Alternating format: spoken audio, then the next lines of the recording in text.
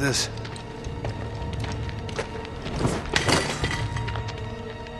What do we have here? Careful.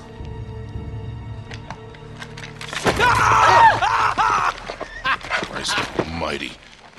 Just kidding. Nate, you're gonna give me a goddamn heart attack. Oh. Man, is that an ugly friggin' thing. What is it, some kind of weapon? No, it's a Phurba. It's a ritual object from Tibet. It's used to destroy obstacles. Huh? You know, spiritual ones. Oh. Wait a minute. Wait, could this be what Marco Polo was talking about? Kid, I don't even know what the hell you're talking about.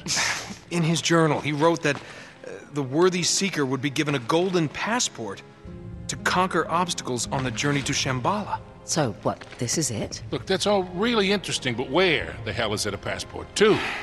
Well, maybe this map would help. Let me see that. Between Greater India and the province of Tibet lies a field of exquisitely finished temples. Hundreds of gilded spires stretching as far as the eye can see. Hold on, I know this place. It's in Nepal. Yeah, except it's not just a field of temples anymore, it's a city. Well, that could make things a little more challenging.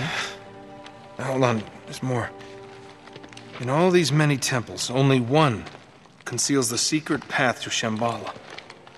And that path shall only be revealed to the pilgrim who bears the golden passport. Oh, right. Nice work, kid. So what are we waiting for? Let's get out of here. All right. See ya. Let's get going.